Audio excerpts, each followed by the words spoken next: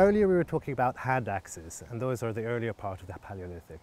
However, in later parts of the Paleolithic, they changed technologies and they start producing blades. These are very, very long, regular blades of cores. It's a very, very sophisticated technique. And you might see these in the museum sometimes, and they're extremely regular. They create their cores, and they're very, very long with extremely sharp edges. What is interesting about these blades is that we find some places where they're made locally and other places where they're transported and then changed into whichever tool is needed.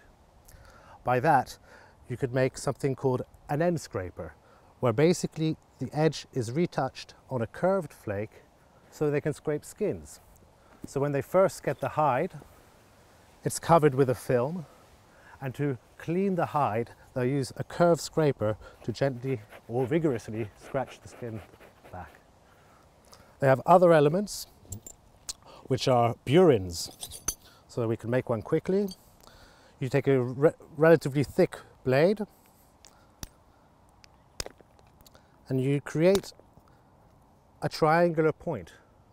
And that is fantastic for working hard materials such as antler. So with the burin point, you can actually groove the antler.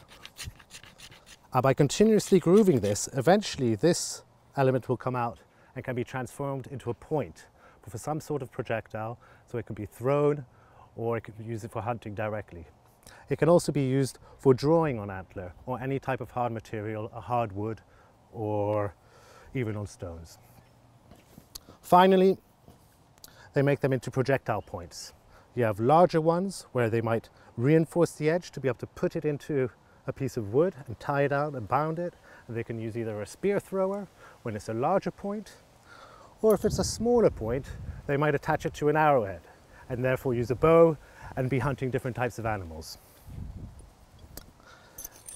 The versatility of the blade is really what carries on in the later part of prehistory, and it means that people can carry around very light but effective pieces of stone to do nearly anything they need.